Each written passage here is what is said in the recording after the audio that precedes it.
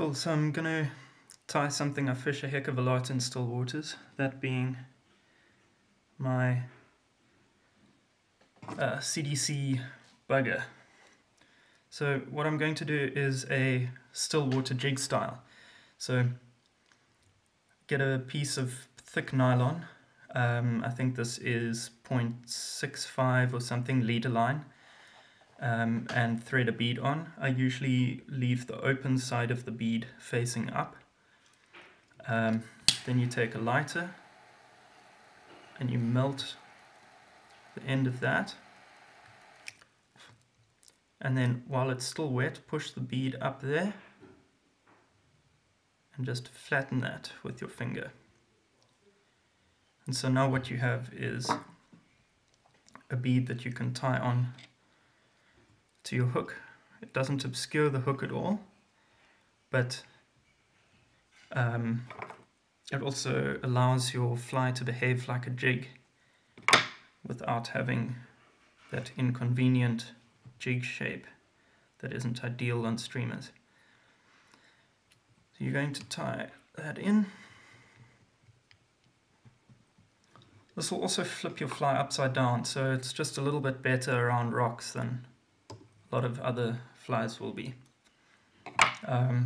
Typically I'll fish something like this on point. It's going to be the fly that sinks the fastest. Yeah.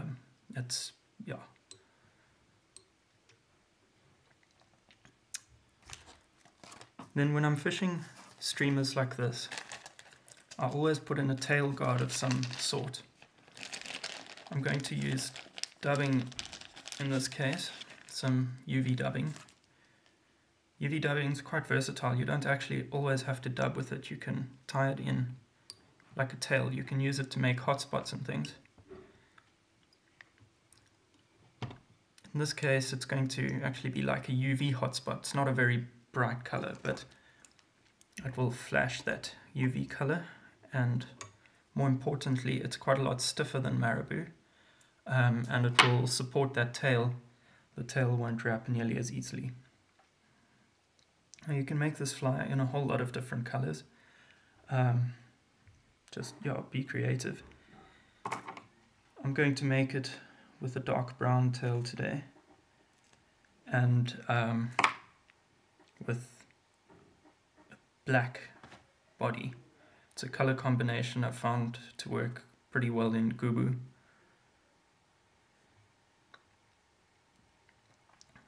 The tail can be quite long. You don't want it to be too dense either.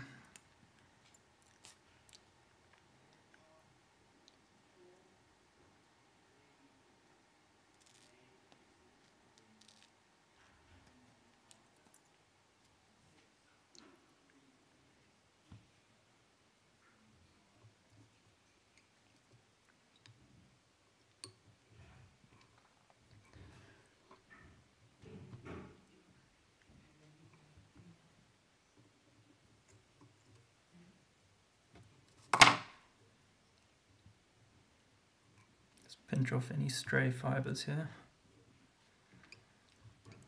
You'll see that's quite a long tail in relation to the rest of the hook. Now you can technically add flash to this tail, but I don't bother because the body actually ends up having quite a lot of flash in it. Because what I'm going to do now is take a whole lot of CDC. You're going to want to find a couple of quite nice long feathers. So 2 feathers. And you can put these together.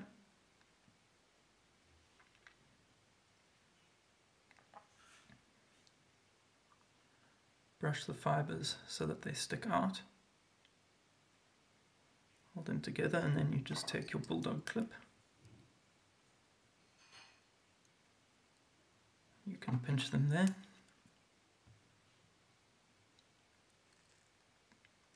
Cut them off the stems. Leave the other half of the feathers ready for your next clump. This fly does take quite a bit of CDC. And now what we can do is, before we actually do the split thread, we can take some of that UV dubbing again, just a few fibers, don't want too much. You can just almost balance it on top of your, I mean, you can technically pinch this with the CDC as well. I find it's easier just to balance it on top of the clip.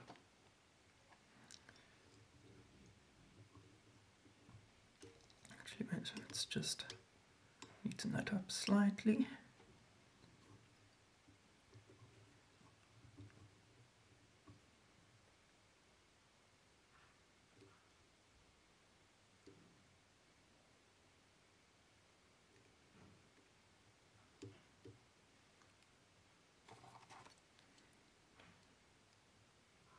Now you can insert your clip with the dubbing.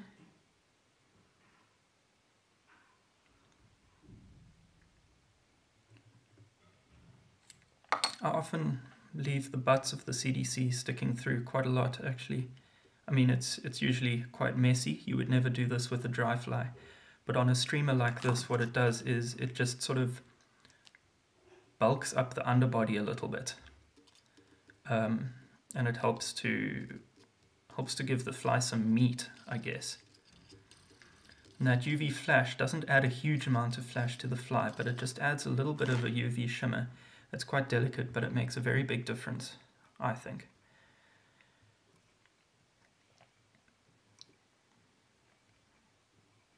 You're going to wrap this forward, just like that. And then you're going to repeat that entire process.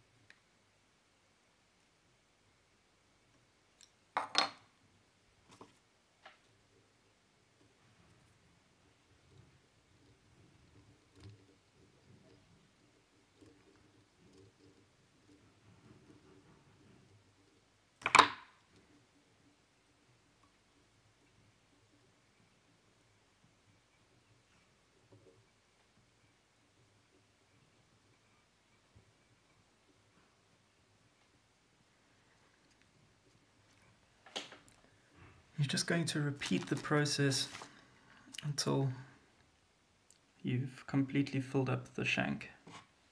That's why I say this fly takes quite a lot of CDC.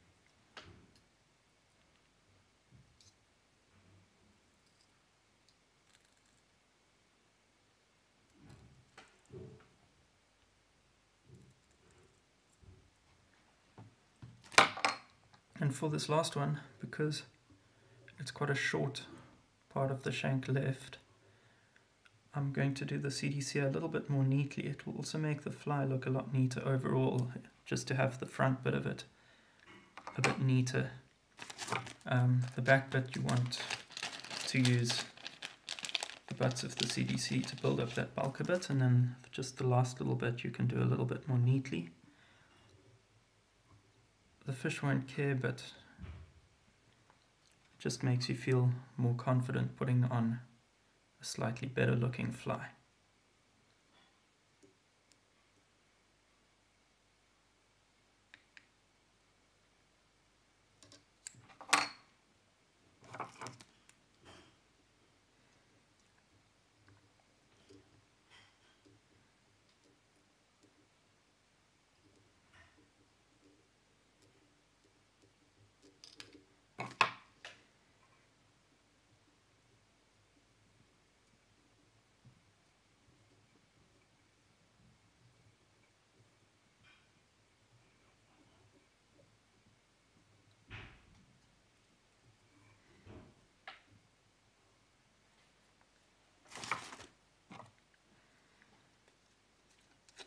Now this is literally it. You can whip finish, or you can just cheat and do what I do. Just add some super glue to the thread. Quicker to do it like that, just as durable, if not more so.